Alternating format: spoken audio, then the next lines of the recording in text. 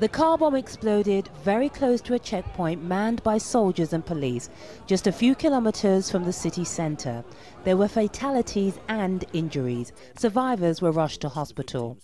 So I just fell down, and my brother that was standing with me, the thing I felt him on the head.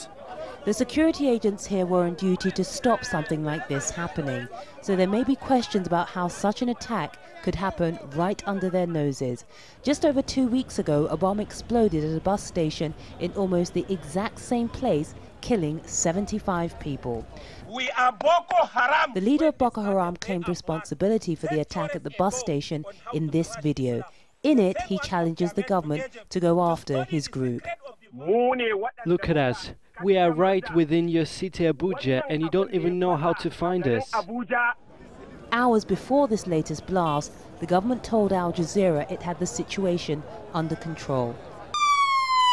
Thousands of soldiers are fighting the group, and there was a decrease in attacks until this recent upsurge.